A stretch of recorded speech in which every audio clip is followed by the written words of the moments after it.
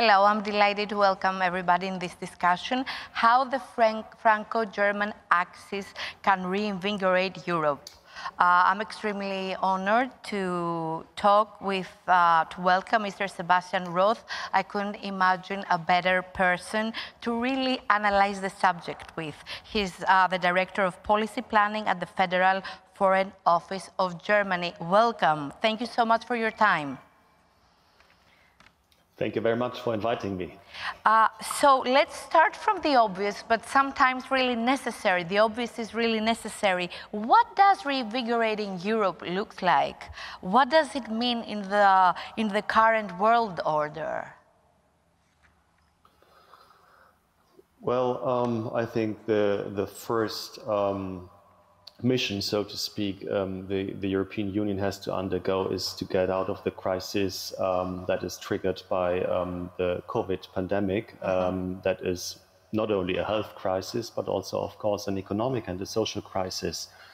And I think in this regard, what Germany and France proposed approximately 1 year ago with regard to the Next Generation EU fund, which is to be put online within the next weeks from now on, was a real breakthrough in this regard and the paradigm shift. And what we see already in some of the macroeconomic figures within the European Union is that even if the money is not yet spent, it already has a certain stabilizing effect with regard to the expectations of the economic actors, and that the growth rates and the projections are rather positive. And I think that this very close Franco-German coordination in preparing this package was very instrumental also in formulating an economic answer to the crisis that we are still in.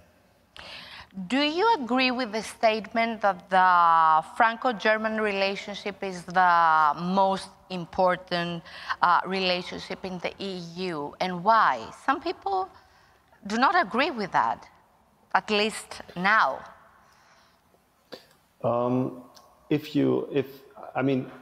As France and Germany politically always have a bit of a challenge in their cooperation within the European Union. If it works too well, some other member states are not very happy with it because they feel or might feel excluded. If it not works at all, everybody is complaining that it's not working and that the Franco-German motor is not pushing forward the integration project. So I think what I'd like to express is it is extremely important for the European Union. You can see it in all the figures economically, if you see defense spending, if you also look that both countries are leading countries within the G7 framework. For example, France is in the Security Council of the United Nations, but Germany still is the fourth or fifth biggest economy in the world and will be the only European economy in the top 10 by the end of this decade. So the combination of these two countries is extremely important.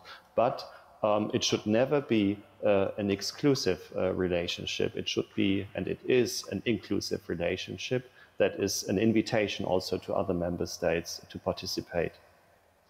What about Angela Merkel's departure? It will leave a great void. Will France be left alone in the Europe's center stage? I think probably the concept of a void does not really apply in political terms. There is no void in politics. It will always be filled. What we might lack, probably also with the perspective from the outside, is a leader that somehow we all get used to, and who is and who was then in September or October a very stabilizing pillar within the European family. But you can be sure that for each and every German chancellor, regardless which party he or she is coming from, France is always the most important and closest friend and ally and I would even say that the first destination of the first official trip abroad after being then elected or nominated as chancellor. So I think France will not be alone. France will have a strong partner in Berlin who will have a known also agenda for the European Union that is to be implemented with France, but not only with France, but with all the other 27 member states as well. Some people believe that the Franco-German Axis is back in operation due to the pandemic. Has the pandemic restarted this motor after years of dysfunction and crisis? It's not a secret. Well, as I said, I think in economic terms, it really led to a sort of paradigm shift, especially here in the German discussion, the fact that we are now putting together a package of 750 billion euros, and I think Daniela Schwarzer alluded already to this, is and was a very big step for Germany. So in this regard, of course, the crisis brought us even closer together. But I think that it was not only the crisis. First of all, if we look back, we are looking back to more than a decade of crisis, starting with 28, 29, and the financial crisis and the Eurozone crisis, where especially Greece, of course, was very heavily affected. And I think in this decade of crisis, the German-French cooperation and relationship was very instrumental to steer the European Union through these heavy waters.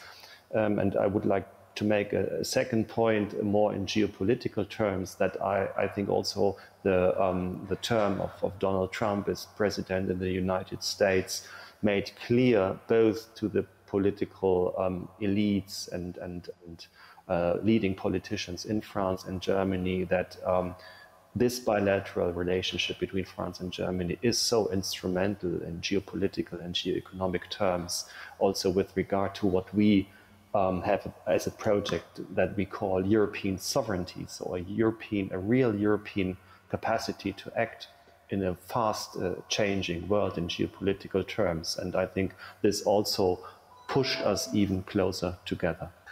Some people say not fast enough, though. Yeah, speed is of the essence, but you have to bear in mind that we are still two different countries, two different governance systems. Germany with a federal system, a coalition government, strong Länder, Bundesländer, strong regions that all have their say. Especially with regard to France, we have some Bundesländer in the western part of our country that are more connected to France than probably to Berlin. So we have the Saarland, we have Baden-Württemberg, we have Rheinland-Pfalz, and they feel and they are very much intertwined with France. And I think when you take both the also domestic complexities in the political systems, you can always say that we are not fast enough. But I would say in the moment when really it is very, very necessary, very urgent, we always come very fast to a common proposal or to a common solution. And then we have the Brussels bureaucracy that sometimes slows things even more, right? Well, bureaucracy is important because they are the agents who have to implement also decisions.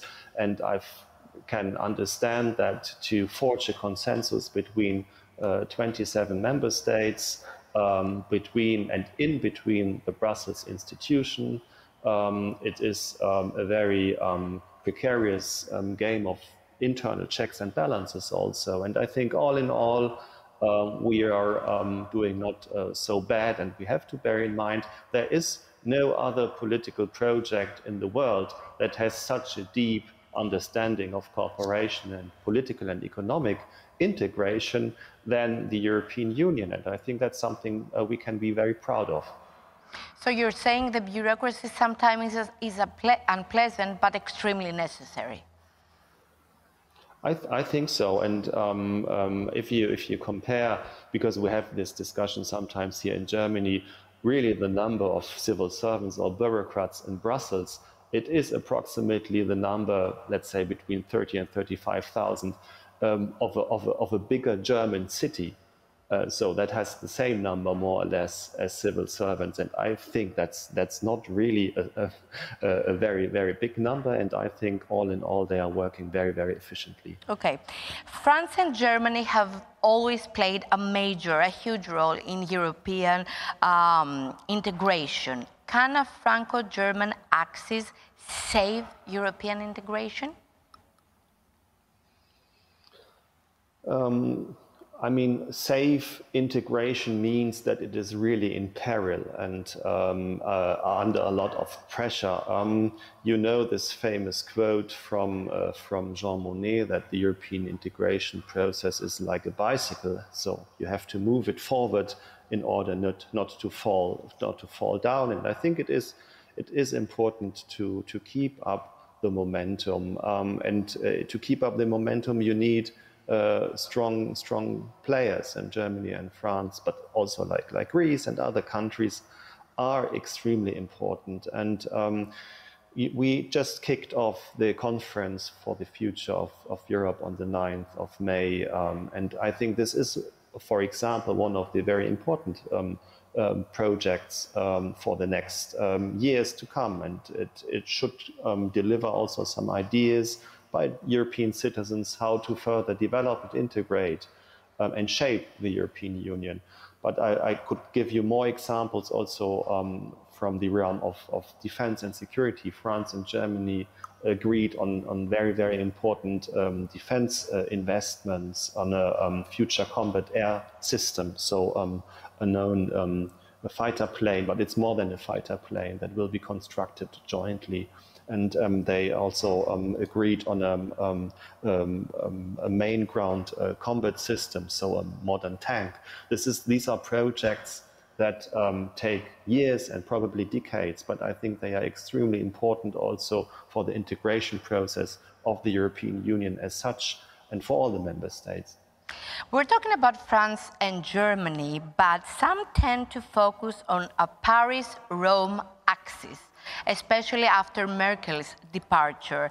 Do you think that could Draghi and Macron become Europe's new power couple? I wish so. We need as many power couples as possible.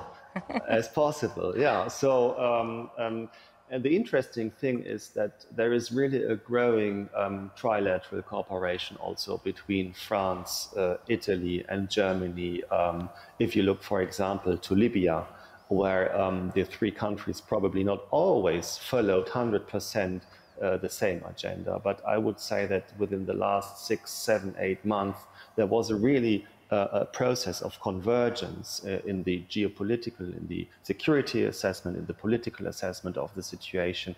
And it is very, very important and instrumental that these countries, the three biggest countries in the European Union, align their positions and coordinate closely, also with regard to the economic recovery. So we are extremely happy if the cooperation also between France and Italy deepens and goes forward.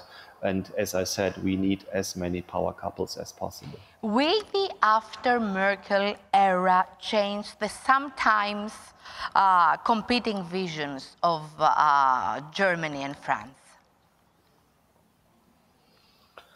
I think it very much depends, of course, on the person who will also follow Chancellor of the new Merkel, leader, but I don't, German leader. I don't think that the visions are so different, and I alluded to this term of European sovereignty, Europeans' capacity to act. I think there's a clear understanding both in Paris and in Berlin, in France and in Germany, that we are living in an extremely fast-changing political environment globally. So if you look, for example, to China, but also if you look to the broader Asia, let's say, theater.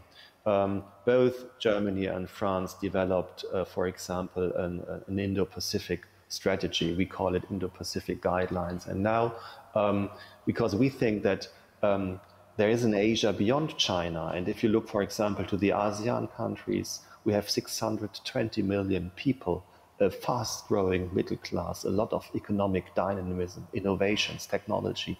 And I think there's a clear understanding, both in France and Germany, that Europe has to invest more in this region, has to develop an own strategic footprint in this region, also has to deepen its partnerships, economic partnerships, also security partnerships, sustainability partnerships with this region. And in this regard, I think that we are singing along the same sheet, and this is more or less regardless who will be the next leader in Germany, because the geopolitical, geo-economic interests are so comparable. We tend to focus on the elections, the German elections. What about the elections in France in less than a year? Yeah, that's always a very interesting period in France. I think, can expect that Macron will try again to win the presidency, and then it depends very much on the other side of the political spectrum who will be his how should I say, opposite candidate in Le Pen this is gaining challenge. Popularity, as you know. Le Pen is gaining popularity, as you know. That's what I read as well. But I mean, we have to wait how the situation develops. But you have this majority voting system in France, and I think for the time being, I haven't seen at least any poll where Le Pen is strongly above 50%. That does not mean no, 34%. That we should be too relaxed and not be concerned also about the political developments there. And I would say in general, with regard to populist right-wing voices in Europe, because they are very dangerous for the European integration process. But I'm very trustful that the French will take a very wise decision, and that then France and German cooperation will continue.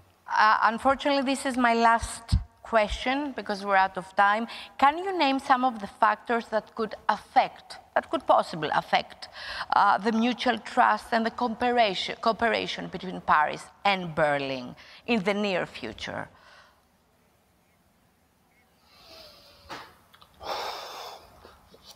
That's a difficult question. I know. I think that's why it's interesting.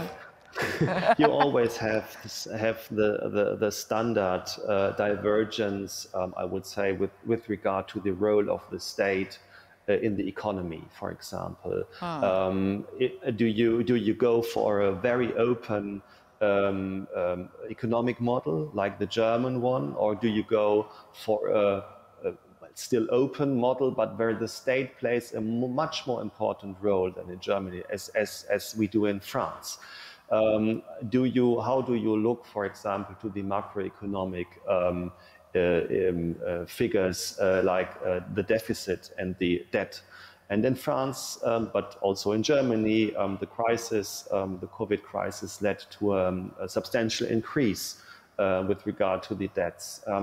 So what does this mean, for example, with regard to the discussion about the future of the Stability and Growth Pact? And I think there it is very important that Germany and France develop a common understanding about this discussion, and especially about the way how really to strengthen the competitiveness of our economies in order to strengthen also Europeans' position in the world, also as an economic area of dynamism and growth. So I'm very optimistic that we are on a common position here, but there is also a different tradition and economic thinking in the economic discussion. And this is not a point of friction, but I think of continuous debate between the two governments. Mr. Groth, thank you so much. It was a privilege talking to you. I think it was a really interesting discussion. Thank you so much. Thank you very much, and all the best to Athens. Bye. Bye.